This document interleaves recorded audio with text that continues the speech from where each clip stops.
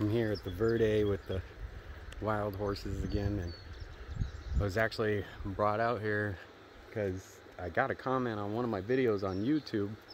Apparently the Forest Service is at it again, and they are trying to take away the now Heber Wild Horses.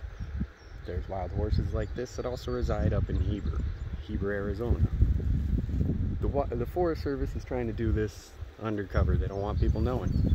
They are about to cull and kill our wild horses. This is insane to me. I can't believe this still goes on today. It's all because what they want to call themselves is ranchers, which I believe cows are just as detrimental to this landscape as horses are. So they should coexist here. They definitely both help pasteurize the land. No ifs, ands, or buts about it. These guys are native. No ifs, ands, or buts about it. When you can find articles dating back to 1901 of the ranchers in the Southwest getting pissed off over the horses taking up their space for their grazing. It's insane. It's insane. This stuff has gone on forever.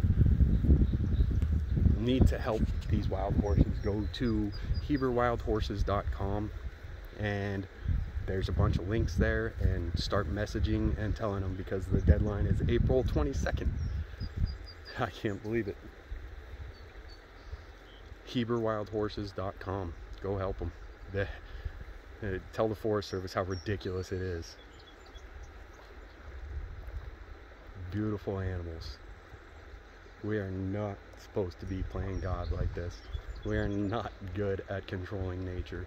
I don't know who came up with this along the way. Obviously it was a ploy to sell you hunting licenses, but it's a joke. It's a joke. We do not do better at dictating nature than nature does itself. Leave nature be.